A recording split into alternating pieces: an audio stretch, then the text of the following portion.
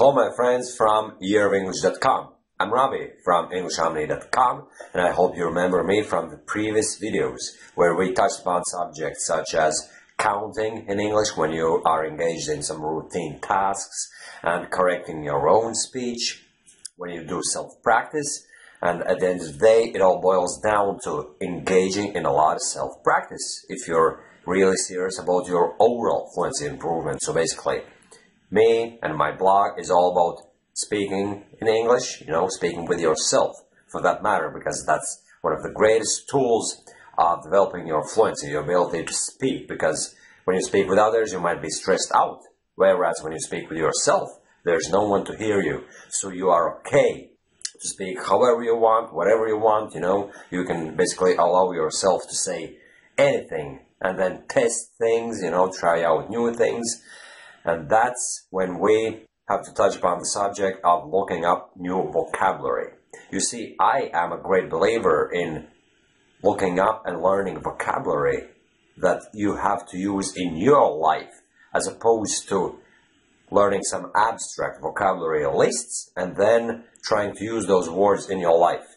It doesn't necessarily make sense, because you might be learning vocabulary that is not relevant in your particular circumstances.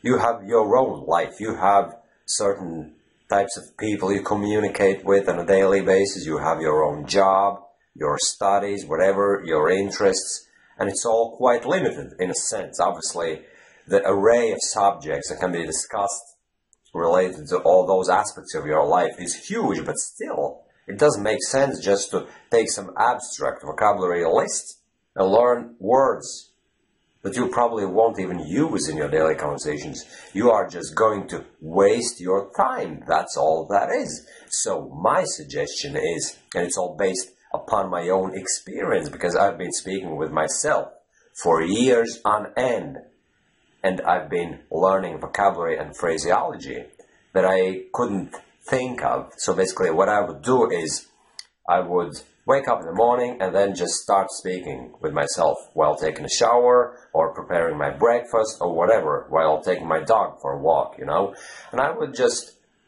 try to plan my day, for instance, in English. And then whenever I would think of something that I cannot explain in English properly, I would memorize what it is that I couldn't say, and I would put it down on a piece of paper later on, but I would make the point to describe it in English, not in my native language, because one of the biggest mistakes that we foreigners do is we explain things in our native language. We write down vocabulary words in English and then the explanation in our native language, thereby creating wrong vocabulary associations, because that way, whenever you think of something to say, your native language is going to mix with English words in your head.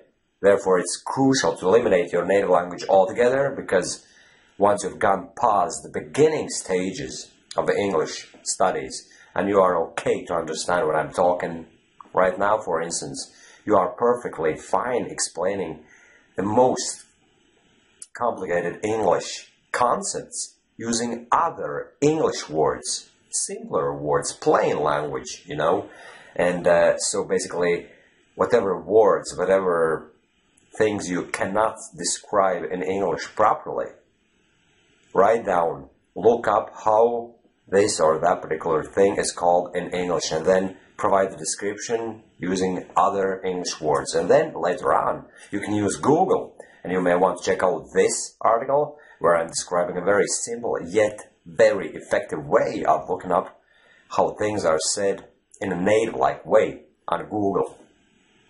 And there's another article of a similar nature. You may want to check it out too. I published a while ago, which provides even more advice and more tips and tricks on how it's done. And Google, by the way, is obviously the internet and the Google. The Google has actually lately become something like a synonym for the internet, because Google is the biggest, by far the biggest search engine online, as we all know it, right? So it's a massive, massive database of information, so to speak, at our disposal, at our fingertips. So basically, whenever you can't say something or you're not sure of how this or that particular thing is said, use Google. Don't forget to use quotation marks, because you are looking for the exact speech patterns, you know. You don't want to enter like 3 or 4 word combination, a phrase without quotation marks, because the search results Google is going to return are going to contain one or more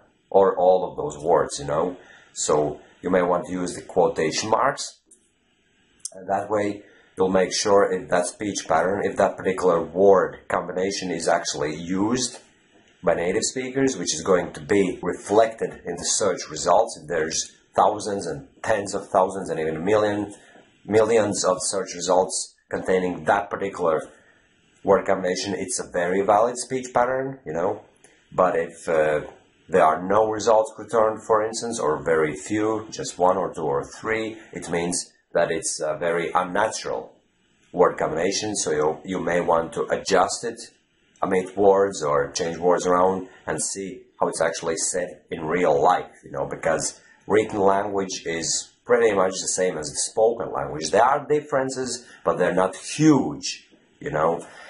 So basically, this is the tip of the day. You speak with yourself, and then you can think of this or that particular thing, how it's actually said in English. Then you write it down, write down what you can't find, and then later on go online and try to find that word or a phrase, because phraseology is what we're focused upon, not so much individual words. It's more about phrases, word combinations.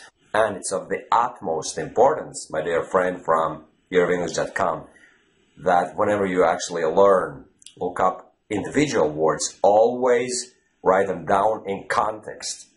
Never write down just individual words. Always put them in context, in 2 or 3 word combination, basically words that word goes together with, and they're so-called collocations.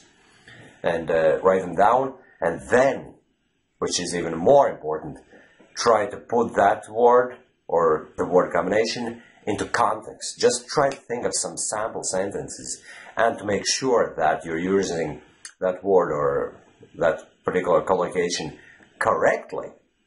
Type it into Google and see what context that particular phrase or word is normally used in, so that you have a general idea of how that phrase is used. Because sometimes we foreign English speakers, and please note I'm not saying non-native, because I hate the term non-native English speakers. You may want to check out this article where I'm talking about why I would never refer to myself or other foreigners as non-native speakers, because it's a little bit derogatory, I believe. You know, non-native kind of implies we don't have nationality.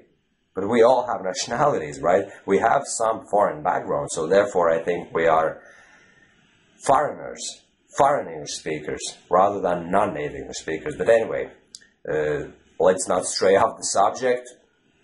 Let's get down to the business, which was trying to figure out what is the best way of looking for new vocabulary, learning it, and making sure that you can actually use it. So basically, we foreigners sometimes would use English vocabulary in a way we would use the corresponding word or phrase in our native languages. But as I said, we have to eliminate our native language completely. It's eliminated from the equation when we are engaged in English-related activities. We have to think in English, write in English, speak in English, read in English. It's all about the English language and English language only. There's no Japanese, Korean, Chinese, Spanish, Latvian, because I'm a Latvian myself. It's a fairly small country, so you probably mightn't have heard of it. But anyway, such a country exists, and that's my native country, right? So basically, I don't use my native language at all. When I speak in English, I speak in English only, and that's the key to fluency. So basically, what we looked at today is the following. You have to engage in self-practice, because that's the most efficient way to find vocabulary that you're going to use in your life, because all the things that you're going to talk about are going to be closely related to your daily routines. Things you you encounter on a daily basis, objects or whatever, and then if you can't think of how this or that particular thing is called, just look it up in a dictionary or on Google, and that's how you find words worth memorizing. And then put those words in context, write them down on a piece of paper, and then repeat them and put them in sample sentences, and repeat those sentences and drill those words, those word combinations into your brain, therefore making it your second nature to speak them out loud.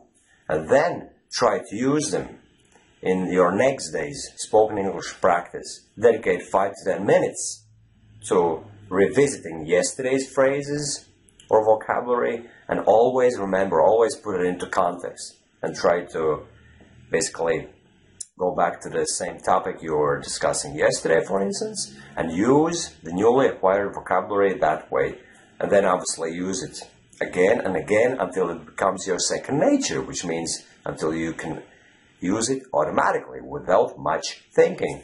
That's the most efficient way of learning new English vocabulary, as opposed to learning some abstract vocabulary lists, which is by and large a waste of time.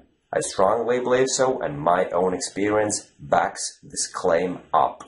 Okay, my friends from yearofenglish.com, thanks for watching this video, and you're welcome to post any comments below and ask any questions you may have in this regard, in connection with acquiring new English vocabulary, and I'll try to be as helpful as I possibly can. Okay, thanks guys for watching this video, and see you soon again. Bye bye.